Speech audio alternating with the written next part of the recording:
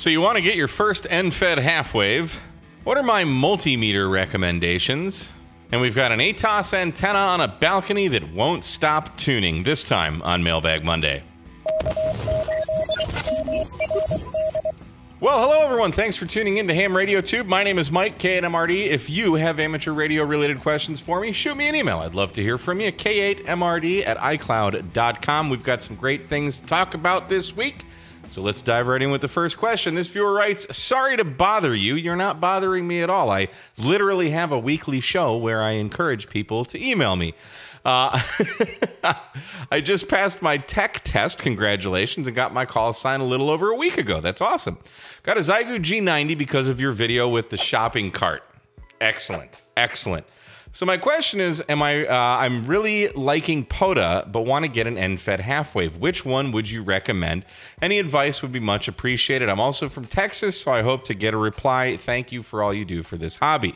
You don't have to be from Texas to get a reply, but it does help. So we've answered this question a lot on this channel, but it's kind of important to reverberate these things because we get new viewers and new hams like this gentleman all the time. So my number one favorite antenna in the world as far as end-fed half-waves are concerned is going to be the Pactenna 49-1.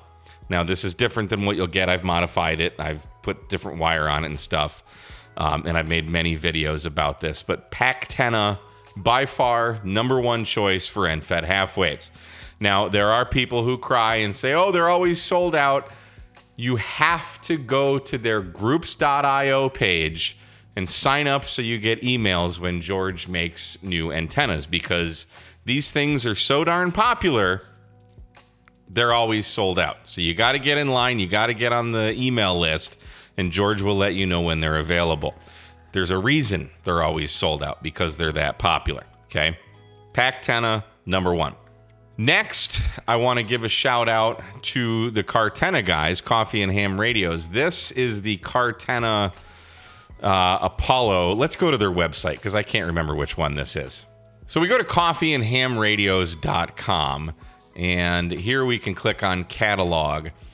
It is the Apollo. This is the one that I have. Now, this is a kit. You wrap the toroid with magnet wire. You solder some stuff. I've done videos on every single one of these antennas that I'm going to show you. But this antenna is frickin' awesome.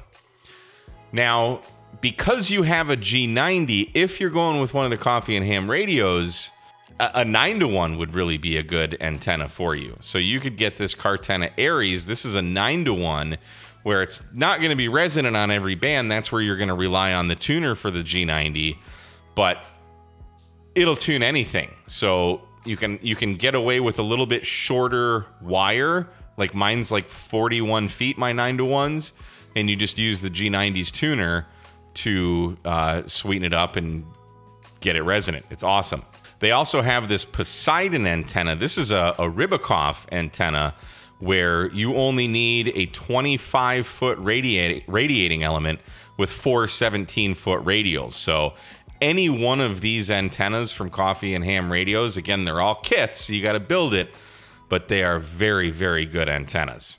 Next on my list, Tennas, T-E-N-N, Tennas. Walt, November Echo 4 Tango November out of Tennessee makes these.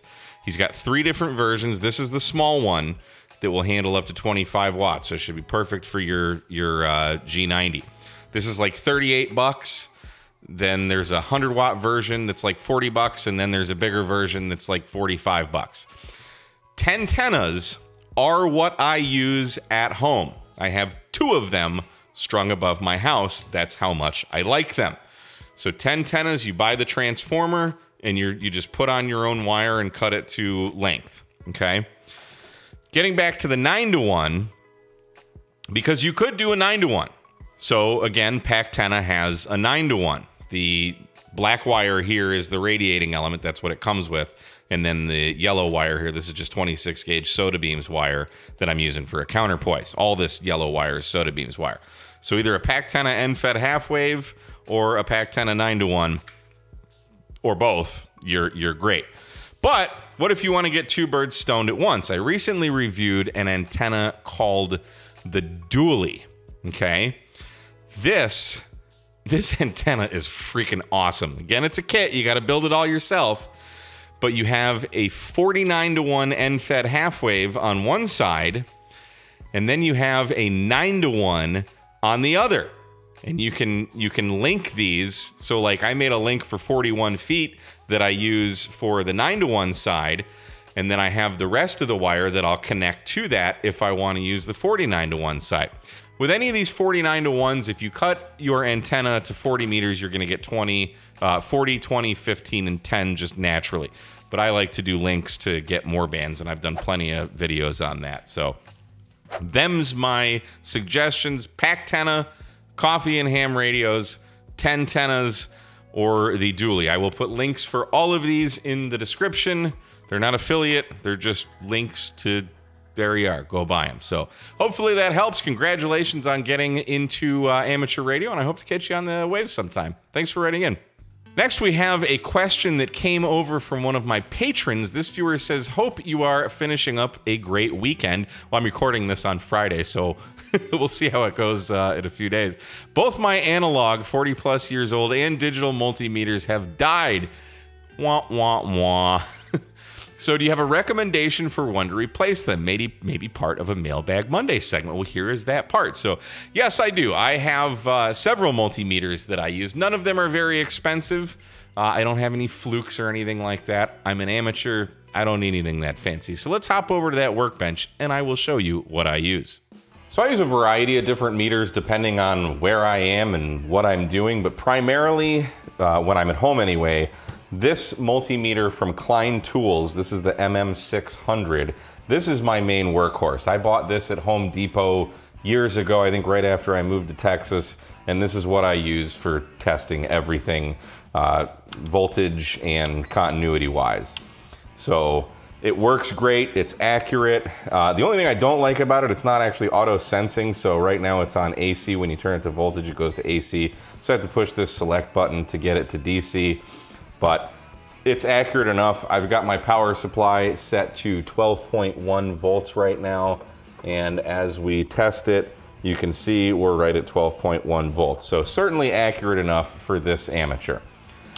But when we're doing things like antenna builds or coax or whatever, you gotta have continuity. It's got the audio continuity there that I really like. So this meter is fantastic. It also comes with this little accessory bag. You can throw everything in there. Comes with a little temperature sensor that you connect to these two ports here and switch it to temperature if you need to take some temperature readings. It also comes with some of these little alligator clips that you're just gonna plug the probes into here, like such.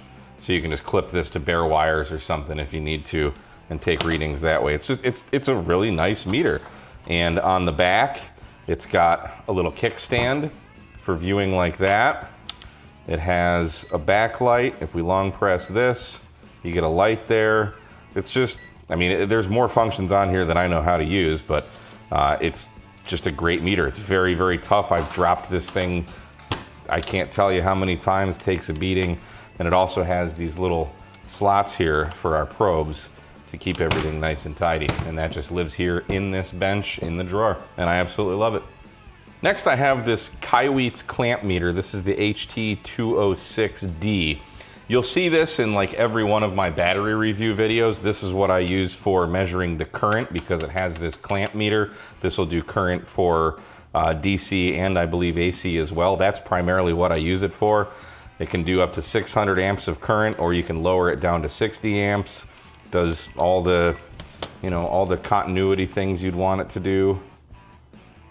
Might have to change that. There we are. So, not auto. You need to do different things with it, but it's pretty accurate as well. Probably not as accurate as the Klein one there, but let's go ahead and test it with the power supply so you can see it's only showing 12.09, 12.08, so close enough. I mean, this was, I think I paid under $50 for this. So pretty good meter. I think it's got the no contact voltage there. We just long press this button And then you can see the NCV there. And if I just get this close, right now it's by an electrical outlet. You can hear it beeping. So you can find live circuits there in the wall with that. So pretty cool meter, pretty inexpensive. And lastly is a meter that I keep in my car. It's this Tesman. This thing is stupid cheap. I think I paid $10 for this. They're like $17 now on Amazon, but this just stays in my car. If I need a meter while I'm out in the field or driving around terrorizing the neighborhood and I need to check voltage on something, you've got it. So this is totally auto. It's gonna do AC, DC, you know, continuity, no contact, voltage, all that stuff. So we just long press this button and we get this auto range. So if we wanna test continuity, there you go. It just automatically does that. If I want to test voltage on my power supply, there we are. We can see 12.17 volts, just does it automatically. If I want to stick it in an electrical socket, we can see 122 volts there. So AC to DC, no problem. Just like that, it just automatically senses it. It's a cool little meter. This thing comes off if you don't want to have the ruggedized protection.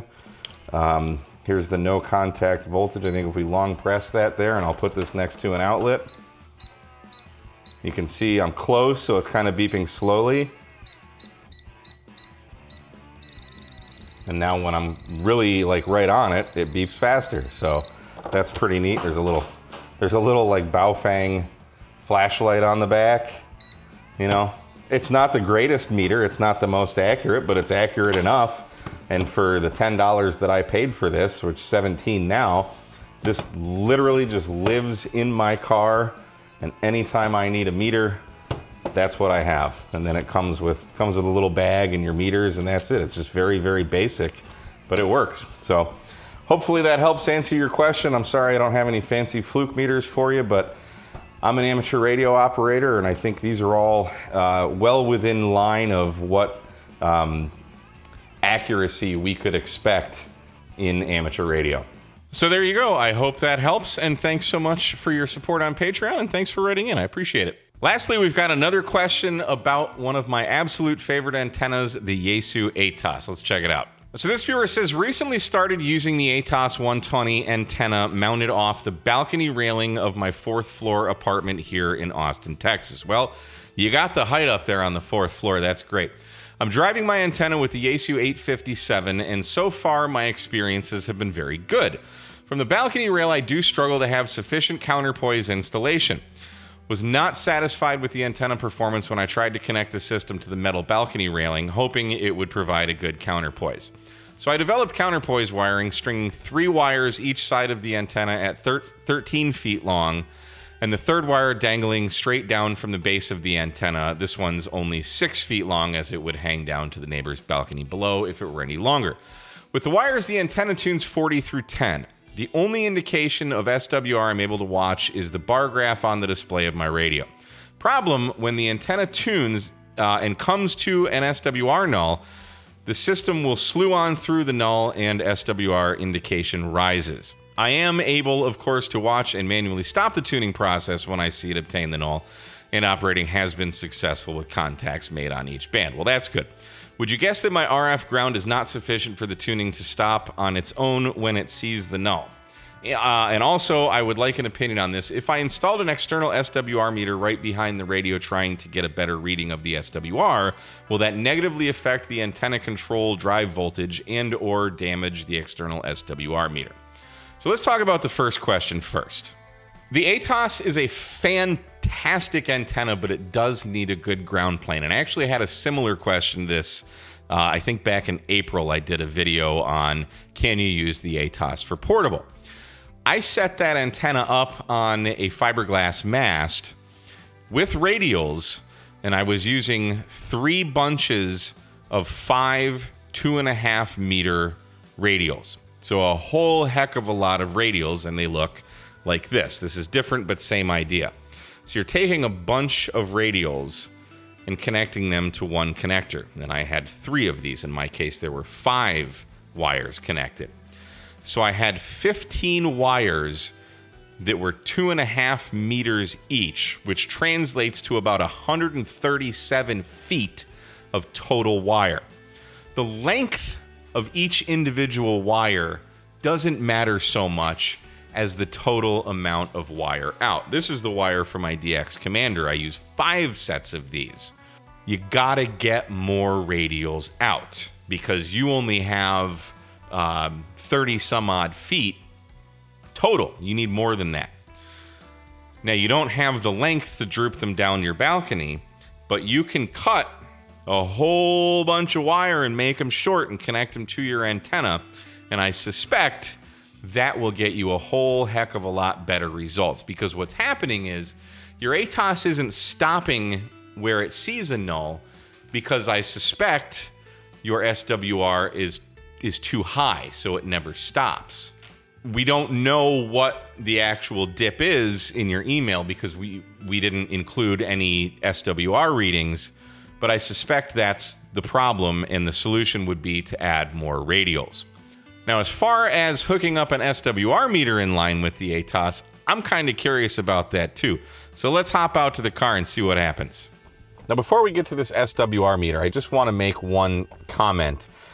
The ATOS should stop with a reasonable SWR, but if it doesn't, so for example, I don't have the greatest match on 6 meters in my car, but watch what happens when we get a match and watch what I can do.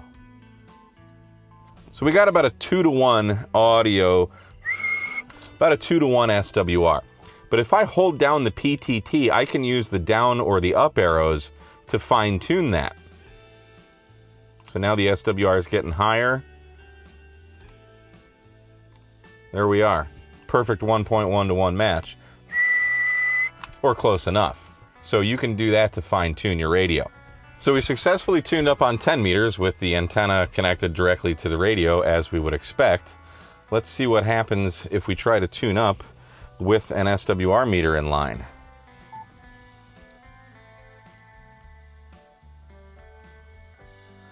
Nothing's happening at all. And now it doesn't work. Nothing's broken, mind you. It's just not working. No bands, nothing. At least with this meter, you can't plug it in line between the radio and the antenna. There could be some circuitry in here that's grounding something that's not allowing the ATOS to work, but the ATOS is power over coax. So I'm guessing because of that fact, something is interacting with the watt meter. Again, nothing's broken, and I'll show you. I'm going to plug the radio back directly to the antenna, and we'll see what happens. Now we're connected back up directly to the antenna. Let's hit the tune button.